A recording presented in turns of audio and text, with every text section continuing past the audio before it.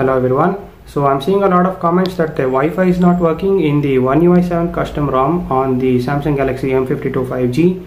So the reason that is happening is you guys might be on a newer bootloader version, which is bootloader version 7, and as the phone gets new bootloader updates, the developer of the custom ROM also has to implement support for that bootloader version. So on my One UI 7 video, many of you guys were saying that the Wi-Fi is not working. So yeah, the developer of the ROM has released a new update, new build actually. So you need to go and install that build, and then the Wi-Fi is going to work. So as you can see, I've got the new build installed.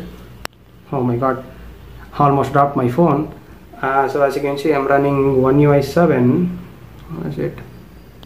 So as you can see, I'm running One UI 7, and I'm going to Wi-Fi settings, details, and as you can see, it is detecting Wi-Fi's. I can easily connect to Wi-Fi. I can use the Wi-Fi connection.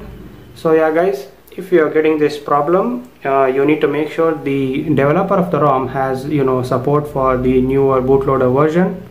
Only then the Wi-Fi is going to work. And also on this new One UI 7 build, you need to also flash the CSC file from your stock ROM.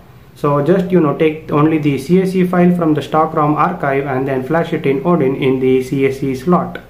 So yeah guys, that is the fix for your Wi-Fi issue. So yeah, so this happens because the Wi-Fi firmware is tied to the bootloader version. I've read it somewhere. So yeah, that might be the reason. So yeah, this is the fix. So yeah, thank you.